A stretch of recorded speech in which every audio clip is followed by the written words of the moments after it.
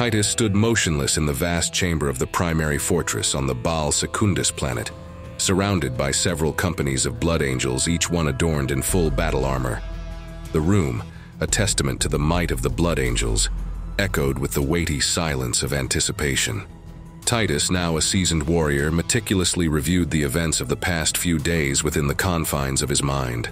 The looming threat of the Tyrannid swarm hung heavily in the air, and the urgency of returning to battle with bolstered forces resonated within Titus's consciousness. However, against the backdrop of the imminent danger, orders had arrived, commanding a different course of action. The directive was unequivocal. Cease all engagements, withdraw, and return to the Baal systems, awaiting further instructions. In this moment of contemplation, Titus couldn't shake the disquieting realization that despite the perilous situation, the edict was to stay put. The strategic significance of this decision perplexed him, prompting contemplation on the overarching plan of attack. Could the Emperor, in his wisdom, allow the Tyrannid swarm to roam freely across the Imperium? The nagging uncertainty lingered, shrouding the room in a palpable tension.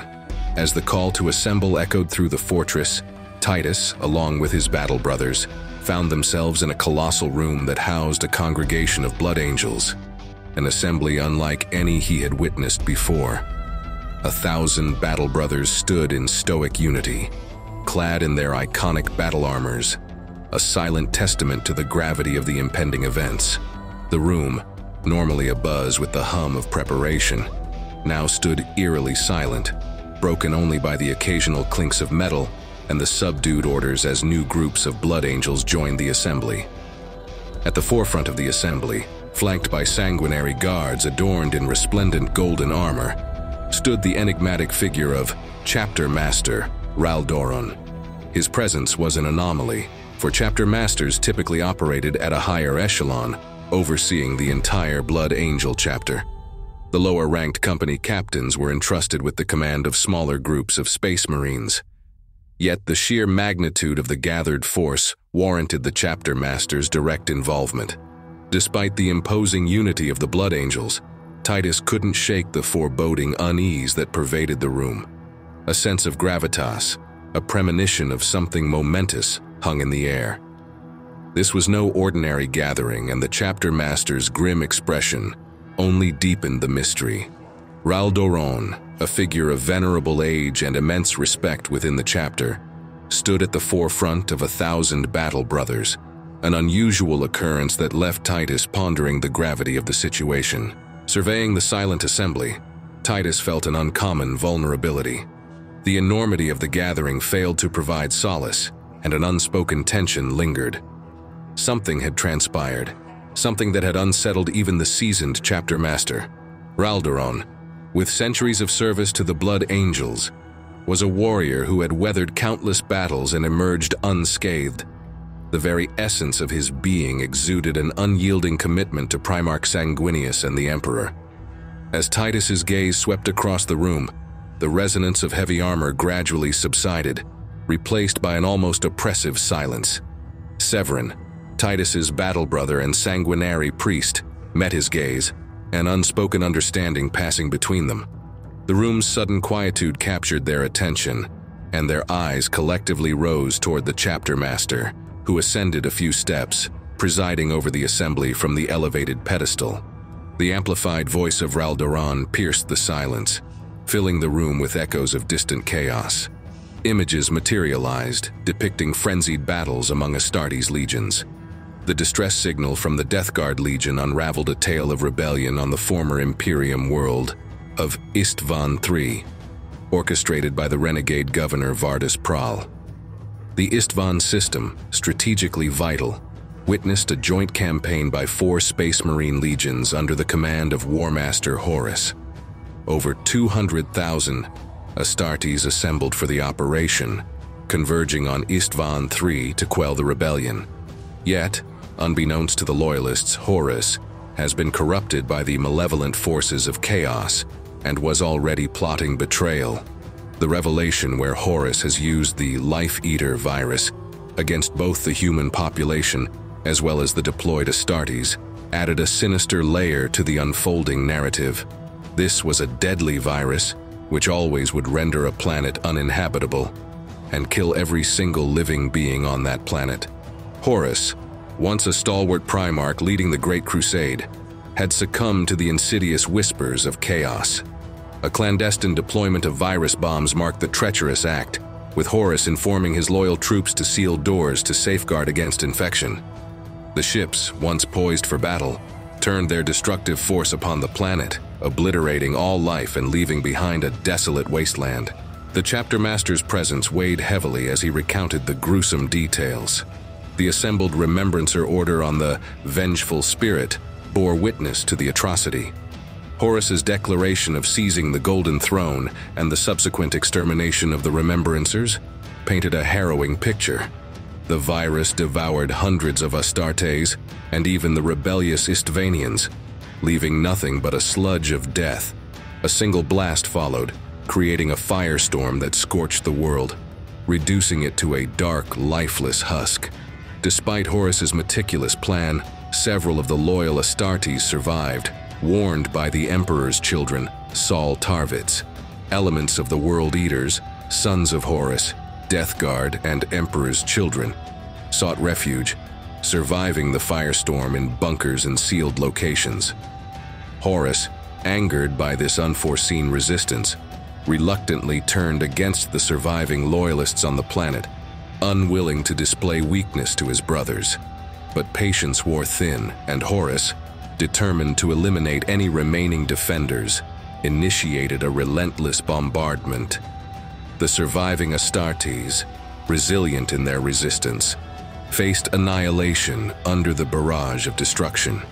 As Raldoron delivered this chilling account, the gravity of the situation bore down on the Blood Angels' assembly. The very foundation of brotherhood among Astartes was threatened, as Horus's heresy unraveled a tale of betrayal and fratricide. The chapter master's call to purge the heretic resonated through the silent chamber, challenging the loyalty of every space marine present. The room, hushed in contemplation, held its collective breath. The bonds forged in the crucible of war now faced an unprecedented trial. To turn weapons against brothers in arms, to raise arms against those who had once stood shoulder to shoulder, was an agonizing prospect. The chapter master's watchful eyes surveyed the Blood Angels, awaiting the internalization of the staggering news. The strength of Astartes' loyalty, a foundational pillar, stood at the precipice of an uncharted abyss. Titus, amidst the solemn assembly, maintained a fixed gaze on the chapter master. Each Primarch, while equal in the eyes of the Emperor, possessed a unique essence. Traditional lore spoke of Horus, the first Primarch found, favored by the Emperor during the Great Crusade, bestowed with the title of War Master. Horus, with unparalleled strength and leadership, was once considered the linchpin for victory in the Crusade, the Emperor's most beloved son. Yet the recent events had transformed this formidable Primarch into the greatest threat to the Imperium of man. Titus, grappling with the enormity of the revelation, understood the monumental shift in the balance of power. As the evening unfolded, the lingering words of Horus captured in the recording echoed in his ears. "I will see the galaxy freed once more, and if I cannot save it from your failure, Father, then let the galaxy burn."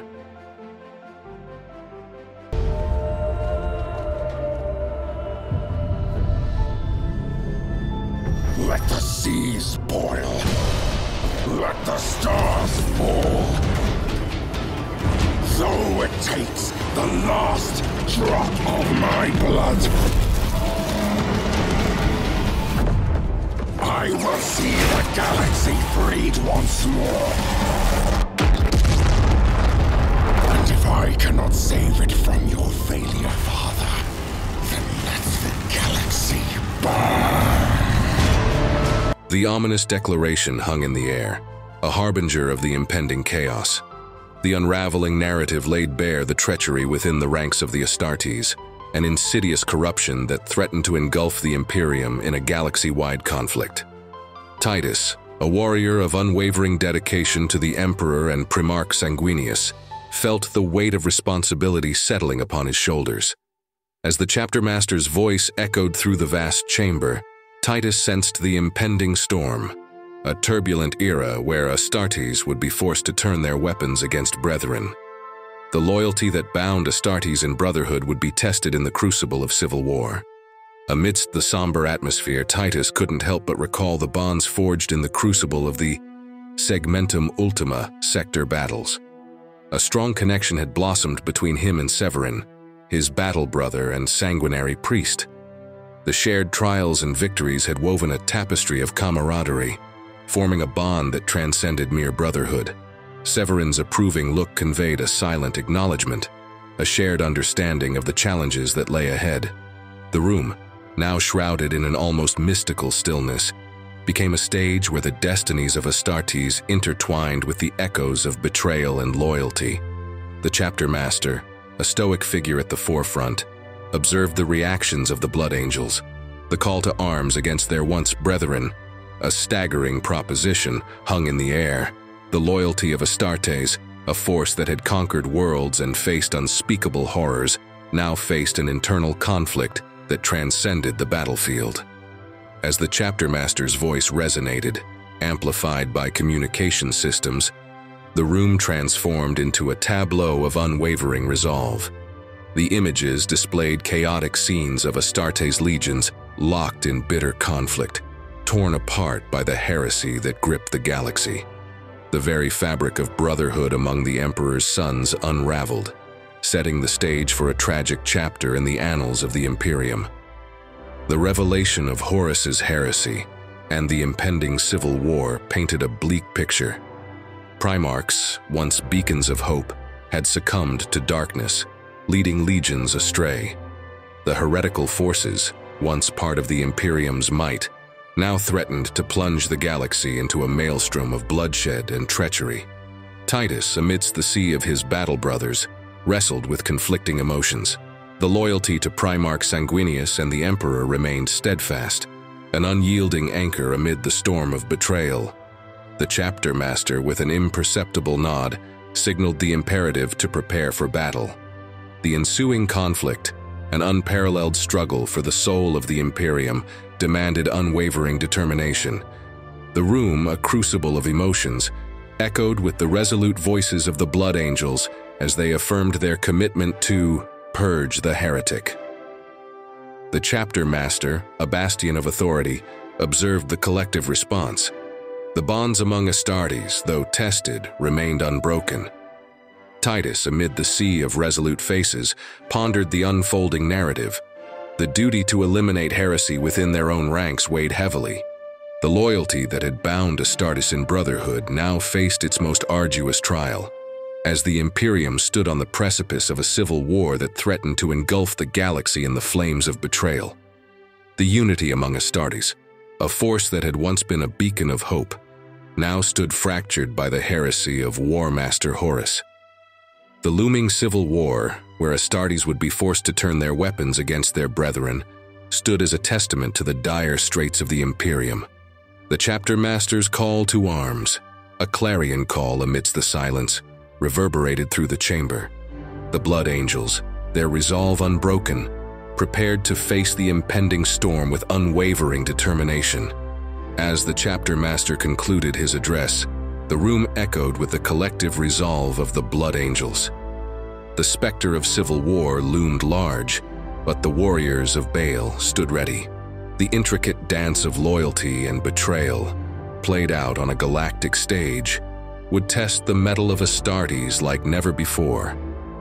I will see the galaxy freed once more, and if I cannot save it from your failure, Father, then let the galaxy burn.